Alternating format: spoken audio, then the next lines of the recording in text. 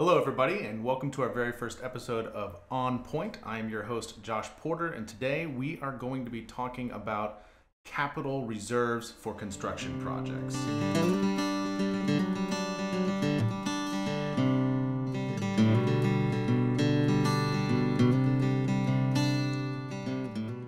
All right, so let's get into it. The people who need capital reserves the most are typically like your condo and homeowner associations, but also private entities like large commercial property owners can also have a need for making sure that they put away money for capital reserves. So what are capital reserves? Well, capital reserves are the money that you put away in order to save up for when you need to replace a roof, or when you need to replace a pool heater or something like that. So typically in the condo and HOA industry, what you'll find is that they will hire a professional company to come out and look at all of these components, tell them how much longer they're going to last, how much longer, in other words, how much longer the roof is going to last, or how much longer the roads are going to last in your community, and then what it's going to cost to replace them. And they put all this together in a nice document, which we all call a reserve study report. So typically in a reserve study report, we cover things like roofing, paving, painting. These are actually required by statutes in most U.S. states, and then anything else over $10,000. And the idea behind this being that when you get this study and you get this comprehensive plan, that your organization would then have sort of a blueprint to follow.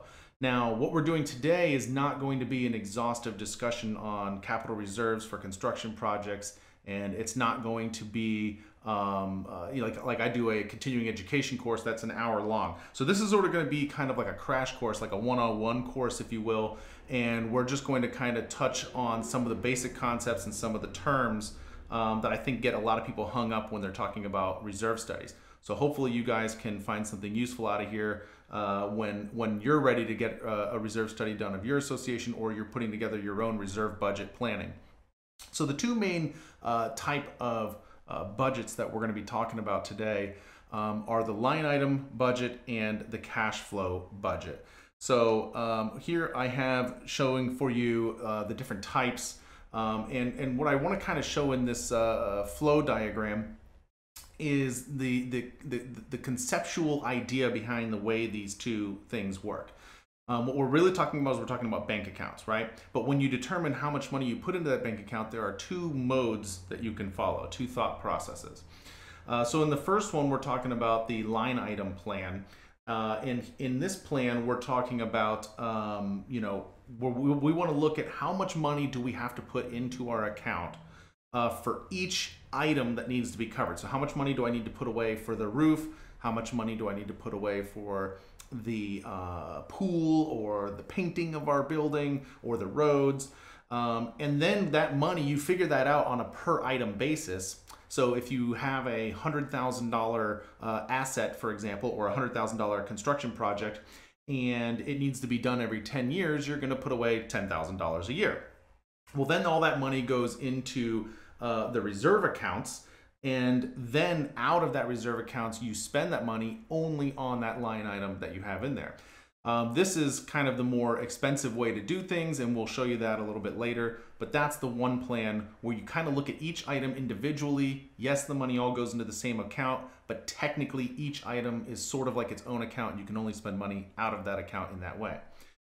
In the second plan, the cash flow plan, what you really do is you sort of look at it backwards. You need to take a big picture look at your account, and you need to say, okay, I'm going to look at the bank balance, and I'm going to make sure that that bank balance never goes below $0. Or you can set some sort of value for that you don't want your account to fall below. We call that a threshold.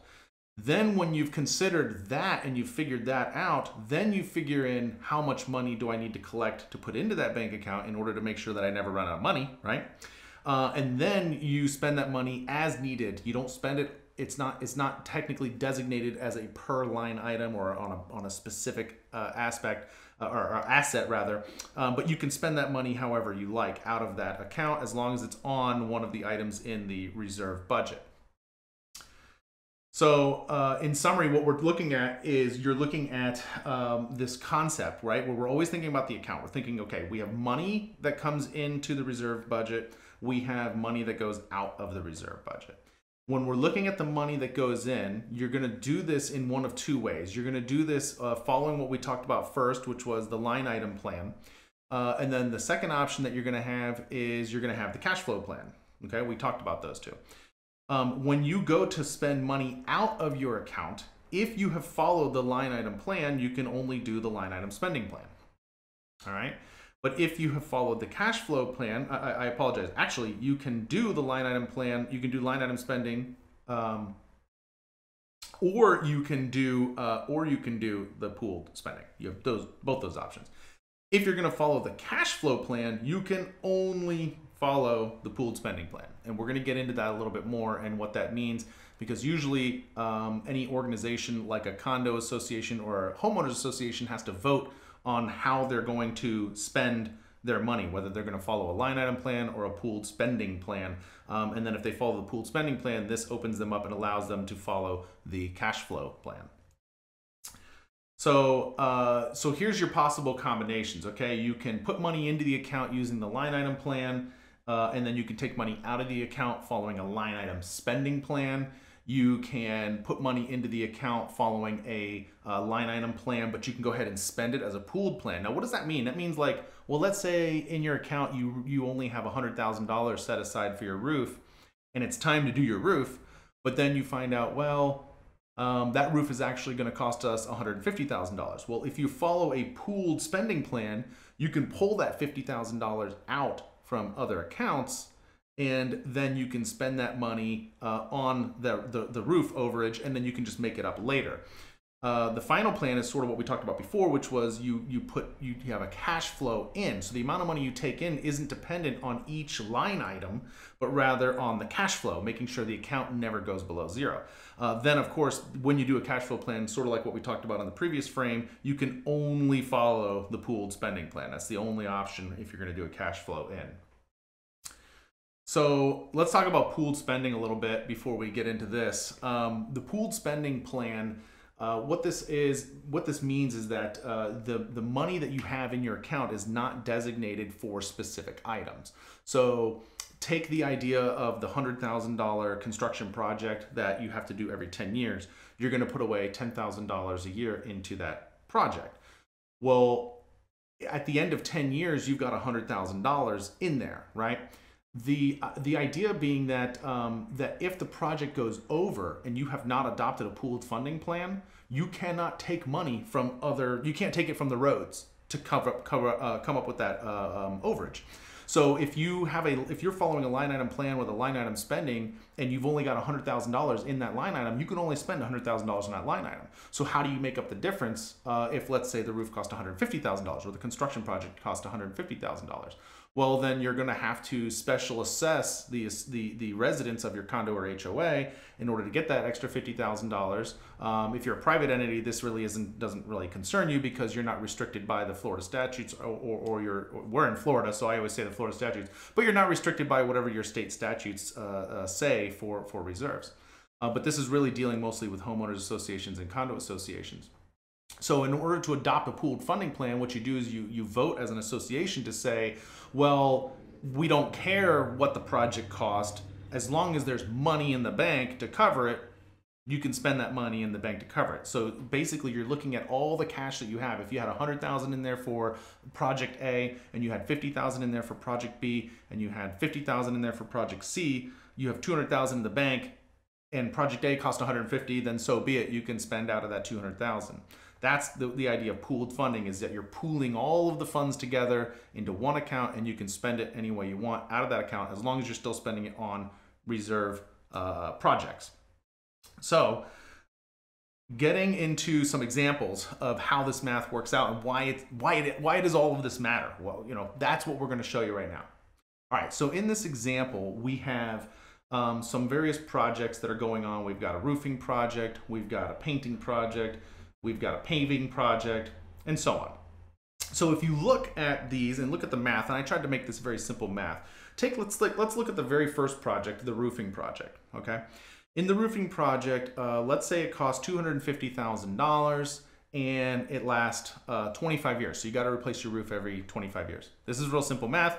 This means under a line item plan, I would need to put away $10,000 a year, right? Makes intuitive sense. So we do this for every line down. In the painting, you can see that the painting cost $100,000. You do that every 10 years in this example. And that means you need to put away $10,000 a year, right? Seems pretty straightforward. Anybody with a sheet of paper and a calculator can do a line item plan. At the end of our example, you'll see that your total that you have to put away each year is $47,333, all right? So what this looks like on a graph, now you don't need to know every single thing on here and what it all means, but what you kind of want to look at it quickly is just the colors. So the blue line in this indicates the amount of contributions, total accumulated contributions that you have put into the bank year to year and adding up, right? And then the red line is how much you're spending out of that account. So you can see from the year 2021 until 2029, we haven't spent anything because the red line is at zero. So we've spent no dollars, right? That's how you read this chart. Well, and actually all the way up to all the way up to, oops, I kind of got lost here. All right, so even all the way up to 2031, or 2030 actually. Okay, and it isn't until 2031 where we have our first expenditure. And you can see that expenditure causes the green line, which is the amount of money left in the bank. It's our bank balance. Okay, you can see that up here. The green line is your bank balance. You can see that that bank balance then drops. So that's kind of how this chart works. And as time goes on and you spend more money and you spend more money, the account drops and the account drops, right? The balance does. All right, so what's most important? The most important thing to look at in this thing is that most reserve plans and studies are done over a 30-year period. And so what we're looking at is this figure right here. That's the most important thing that we care about in the year 2046. That's the lowest the account will ever get. Well, the interesting thing with this is that you have $330,000 and some change of everybody's money sitting in there doing nothing for you. Okay, it's essentially earning nobody interest, and it also means that you had relatively high contribution rates. If you remember, the contribution rate for this thing was 47,333. Okay, so that's what's important here. So then when you come over here and we compare this to the cash flow plan, okay, and this first section here just sort of summarizes. We've got that 47,000 you're putting away each year. Remember, we talked about that. And you're also looking at the account, which we just showed on the graph. The account never goes below 333,000, okay? And that was in the year 2046, okay. So then comparing that to the cash flow plan, all right? So now if you do things backwards and you say, well, I don't want $330,000 sitting in my account. I want to minimize how much is sitting in my account. So what we've done is we've set that minimum threshold to 80 grand. We're saying we don't ever want the account to fall below $80,000. So you see why when I showed earlier, you're looking at the balance first. You're looking at this first. How much do I want to leave in the account? Then you calculate everything backwards. Well, when you do that, you'll find out that you only actually have to, as an association, put away $37,700 a year in order to accomplish this goal. So you can clearly see right off the bat that there's a difference here of $10,000, right? $10,000 difference, and this is pretty significant, right? So I'll show you on a graph what the cash flow plan looks like. So again, you can see the blue line is the amount of money you've put in. Your red line is your expenditures. We got an expenditure here, we got an expenditure here, and we got a big expenditure here. Okay, so you got your big expenditures, and by the time you follow all of your big expenditures, you look at what's left in the bank account balance, and you've got your 80 grand down there. All right, so this is an account, okay, that over 30 years never ran out of money. The association didn't run out of money in their reserves, but now you only had $80,000 of everybody's money sitting in there instead of $300,000, and instead of having to collect $47,000 a year, you're only collecting $37,000 a year. All right, big difference. So what we kind of want to take away from this is the fact that you have these options available to you when you're putting away money for these projects. And you want to make sure that you understand some of the terms. Hopefully, you know, I know this was a bit of a crash course today. We kind of went through a lot of this fast. We will be doing my full presentation on this. We will be getting that on our YouTube channel eventually.